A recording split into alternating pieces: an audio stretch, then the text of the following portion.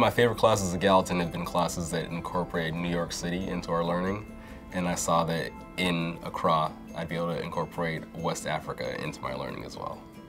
I was really interested in kind of getting a regional perspective, particularly going to Abu Dhabi, because my concentration in human security was kind of more theoretical, but I was really interested in getting a stronger regional perspective.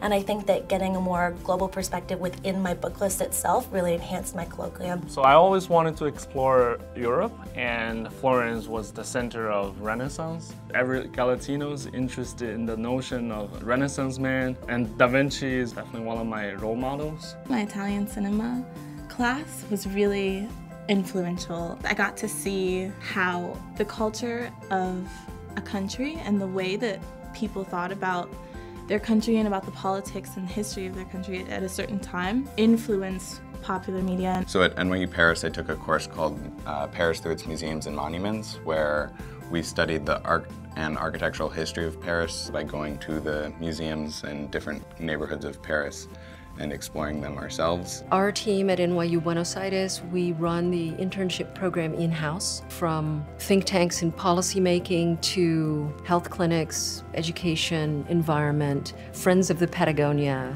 You know, we have this spectrum of organizations, and we've been working with them for years, so we know them and they know us.